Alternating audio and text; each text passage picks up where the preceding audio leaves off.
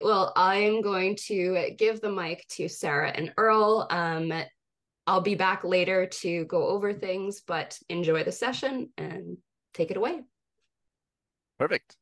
All right. Well, good afternoon or good morning, wherever everyone is at here. As I mentioned earlier, my name is Earl. I'm a senior product specialist here at Jane.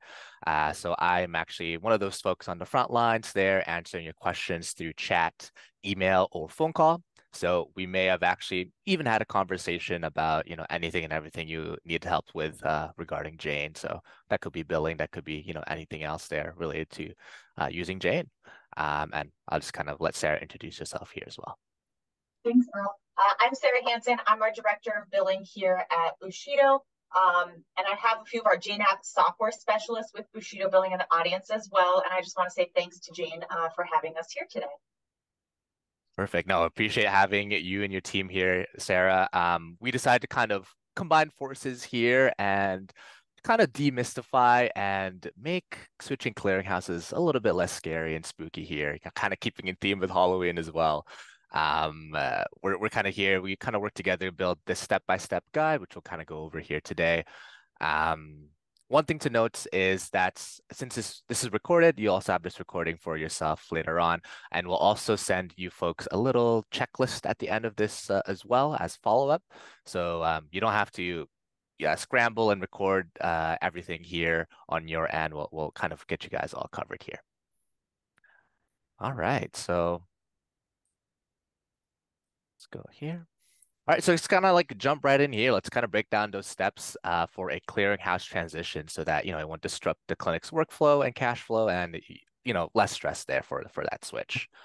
One thing to note for this webinar here or chat that I'll be mainly talking about switching from one clearinghouse to ClaimMD since that's Jane's kind of recommended solution here.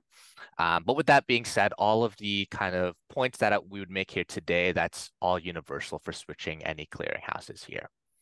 Um, Speaking of kind of ClaimMD, you can kind of, there's multiple kind of price points and plans you can choose. And since everyone here is using Jane, you'll also get a 10% discount code if you select Jane as your vendor. So kind of reduces the price there and the load for the clinics. But, as mentioned there, you can still use Office Ally, TriZetto, or Availity if you're already using that or considering using one of those clearinghouses in the future. And note for those past three that I just mentioned, that's for non-integrated billing. One reason why we do recommend ClaimMD is that is fully integrated within Jane. So kind of lessening the steps there that clinics would have to take to submit claims. All that being said as well, it's actually, even when you kind of choose to sign up for a clearinghouse, right at that point of signing up, you don't really want to say goodbye to your clearinghouse, the old one that you're using just yet. We do want to make sure that you kind of cover all your bases and go through all of your enrollments with that new clearinghouse. And then, so that way your cash flow again does not get disrupted there. And all your reporting and things of that nature stays accurate there up until you kind of switch and is approved for switching your clearinghouses there. Here's kind of a quick slide on the price points that ClaimMD offers, and with that 10% discount there as well. And ClaimMD does a great job of serving clinics with different needs there in accordance to these pricing plans. Once you've selected your clearinghouse, that would be step one, kind of whichever clearinghouse you want to switch towards rather. Then step two here is actually doing those EDI, ERAs, and eligibility enrollments.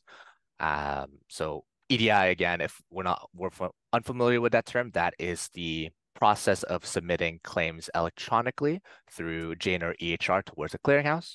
And then ERAs is the process of receiving the EOBs electronically from your clearinghouse and into Jane, either integrated with ClaimMD or otherwise with one of the other clearinghouses you can utilize with Jane. Specifically in ClaimMD, at the point of sign up or once you get access to your account, you can actually head to your manage account and provide an enrollment section. And you'll notice that ClaimMD actually kind of kickstarts this process for you. There's In terms of enrollments for both EDI and ERAs, it really varies per payer or insurer that you utilize. So you'll have to kind of check in with the steps there that ClaimMD mentions and go forth from there depending on what is required. Sarah here, I'll leave you to this to kind of jump in and see if you've got anything else to add. Yeah, thanks, Earl.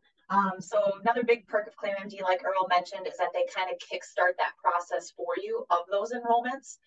So whenever you go to that provider enrollment section, they'll have a list of all the enrollments you need to do. What's super important to note is whenever you pull those up, there's a quick, easy button that says complete enrollment, but that actually doesn't complete your enrollment. A lot of the steps will require you to potentially log into other portals, such as like Zealous or Change Healthcare, maybe Availity, different portals like that where you'll actually have to do the enrollment through there. Many other ones have forms that you need to complete or even just sign. ClaimMD can complete most of those forms for you just by filling in their information. So whenever you see those pop up, that's kind of one common thing we see is people just want to hit the complete button, think it's done. But if you don't actually complete or sign that form and submit it, then the enrollment actually isn't completed. So super important to read all the steps on those before you hit complete. Right, perfect. Thanks for jumping in there, Sarah. I did see a little chat here from Michelle mentioning something about UCare remittance or remits. This question there, I don't have any personal experience. I don't know about you, Sarah. Do you have any kind of experience with UCare there? I feel like it's kind of state dependent, but I'll let you speak to that. Yeah, UCare sounds like a Minnesota state, so or a Minnesota insurance, because that's what we had. But yes, you should be able to get the UCare remittances through there. It would depend on which ones you might be struggling with, because I know in some areas UCare is Medicare and Medicaid, or they just have their commercial plans too. So that might be a little bit more of a specific question that we can help you look at, Michelle, if you want. If you want to private chat me your email, I could actually get you connected with Laura. She's in this group too. And she could probably get you pointed in that direction for those. But I know it's possible. It should be possible through ClaimMD. Great. Thanks for jumping in there, Sarah. You also mentioned Availity as well. That's actually, again, another clearinghouse that you can utilize with Jane or just another clearinghouse in general. And that's the other kind of bonus with ClaimMD as well, where they're able to kind of submit to other clearinghouses on your behalf, who in turn will submit to whichever payers that you need. So if you're kind of going over the payer list with ClaimMD and seeing that the payers that you do utilize or insurers that you do bill towards may not show up in that list, chances are still that ClaimMD would still be able to kind of support you. So never fear, just kind of reach out to them directly if you're interested with ClaimMD, and they'll more than likely be able to kind of confirm for you that they can support those particular insurers, even though it's not particularly listed on their payer list there. All right. Here are some hot tips here for you. Where, Sarah has actually graciously kind of provided these tips. So I'll let her actually take this away. Awesome. Thanks, Earl. So a couple tips when it comes to completing those enrollments is make sure you fill them out based on how you're enrolled with that insurance company. So some great examples, I'm going to use like a chiropractor, for example. Chiropractors are actually enrolled with United Healthcare as individuals. So whenever you complete that enrollment form, it's important to put your individual name and individual MPI on there. And then it gives you the option to aggregate it by tax ID. So that way, if you know you have 4 providers in your office and you aggregate it by tax ID, they'll all still come in under the office name. Another great example would be like Blue Cross. Many people are enrolled with Blue Cross as a group. So you're going to want to put your group name and group NPI. The common confusion that we find here is those applications or forms that are on ClaimMD or really any clearinghouse will say provider name, provider MPI. Keeping in mind that provider is very generic. So if you're enrolled as a group and it says provider name, it's actually asking for your clinic name, not your individual provider name. So that's one really important step to make sure to be mindful of. And if you're not sure, if you're a provider completing the enrollments yourself and you're not sure, you could always complete it for both. One will get rejected, one will get approved, and then at least they go through. And then another hot tip that we have is creating your own tracking sheet using the ClaimMD payer list. I think I actually touch a little bit more on the next slide about that, but what's super important is to note that those enrollments while you submit them, you're going to be responsible for following up on those. One more tip not listed on here was without the EDI enrollments activated in your clearinghouse, your claims will likely get denied or you'll have unsuccessful submission or payout. So those EDI enrollments, like Earl mentioned earlier, allow you to submit your claims. A lot of those EDI enrollments require you to sign up. Typically, it's Medicare, Medicaid that require those. There are a couple one-off ones, like I think Health Partners of Minnesota is a weird one that requires it. So I would check by your state. But when you do those EDI enrollments, usually they will send you an approval or a denial when those are accepted. And like Medicare in particular, you actually have to contact ClaimMD and let them know that was approved. ClaimMD does something on their back end to lift it so that it doesn't send out on paper, and then lets it send electronically. So a common mistake we see is people complete those enrollments, get the successful, and just start submitting. And they don't actually successfully submit out because they didn't do that one last step of contacting ClaimMD. And those two, when you guys do those enrollments, those instructions are listed on the bottom of those enrollment forms too, on whatever clearinghouse you're going through. If you want to go to the next slide, Earl. Of course. Perfect. Kind of back to that last bullet point was keeping a comprehensive list of your EDI and ERA enrollments. And then kind of when they're supposed to be complete and their turnaround time. So super important with that is the form that you complete the enrollment on, it'll usually say like, hey, this has a 7 to 14 day turnaround.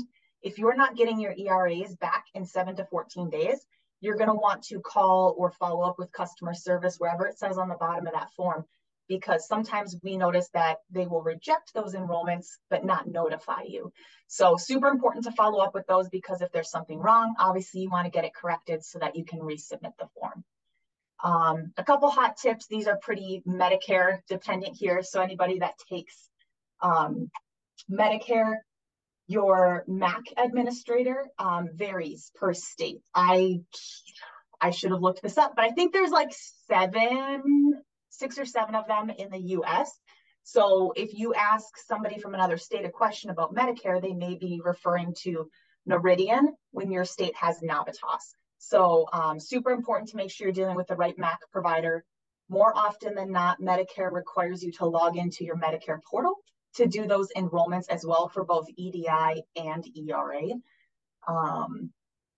And then for those enrollments, like I mentioned, you need an EDI and an ERA enrollment for Medicare, because Medicare does not accept paper claims. I believe there's one tiny section somewhere in Pennsylvania that we have found still accepts paper claims somehow, but the rest of the US does not. So I highly recommend just doing them anyways, because of course, faster turnaround times too, when we're not submitting things on paper. So when it comes to doing your EDI enrollments to allow you to submit those Medicare claims, those are really the biggest claims that you're going to need to hold. So if you don't have your EDI enrollment complete, you're not going to want to send claims out of that clearinghouse because you'll get a bunch of rejections. However, as soon as you sign up for the other, like for your clearinghouse, you should be able to submit the rest of your claims. You're just waiting on those ERA enrollments in order to get the electronic EOBs back in there. Awesome. Perfect. Thank you for those hot tips there, Sarah.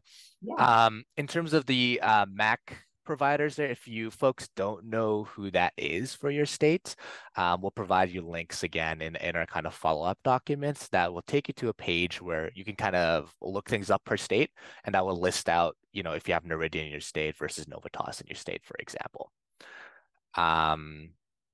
I saw a little chat here from Rinku where they specifically ask if there's anything specific you want to track with enrollments. It really is kind of going back to this page in terms of the tracking sheet. The main information we would kind of recommend for you to put in there would be just when you would expect to get word back from each kind of payer you're enrolling for, which again, they'll list that when you complete that particular form. This can take anywhere between 5 to 30 business days there. Just depends on the payer there and when they kind of get back to you with the approval. And then from there, as Sarah just mentioned, you may have to even kind of reach out to ClaimMD or whichever clearinghouse you switch towards to make sure that they've approved things on their end as well after you get that approval through email or however they choose to contact you. So we'd recommend putting that information in that tracking sheet there for yourself. And then, check that off whenever you get those approvals. Speaking of all that there, once you've got all those approvals, they've all kind of come in, and you've done your due diligence in terms of, reaching out to ClaimMD or Clearinghouse if you need to get them to turn on some things on their end, then now you're all set to kind of use your new clearinghouse. So, amazing. Congratulations. Glad that we made it to this step. That would be when you'd also want to fully stop with submitting claims from your old clearinghouse there, and fully kind of switching to that new clearinghouse. Again, just so you don't cross any wires there, so to speak, and all your reporting looks accurate there, and you go to where you expect to find all of your EOBs and things of that nature. And then the bonus too with ClaimMD again is just that all those EOBs and things like that, once you kind of get started with submitting, that's all automated right through Jane, so you don't actually have to leave the system compared to our non-integrated solutions with Office Ally, TriZetto, and Availity. So quick summary here. Really just keys to really successful switch there for clinics is one is really making sure the clinic is very, very diligent with getting those EDI and ERA enrollments started as soon as possible. Again, it can take between 5 to 30 days for clinics to get approved.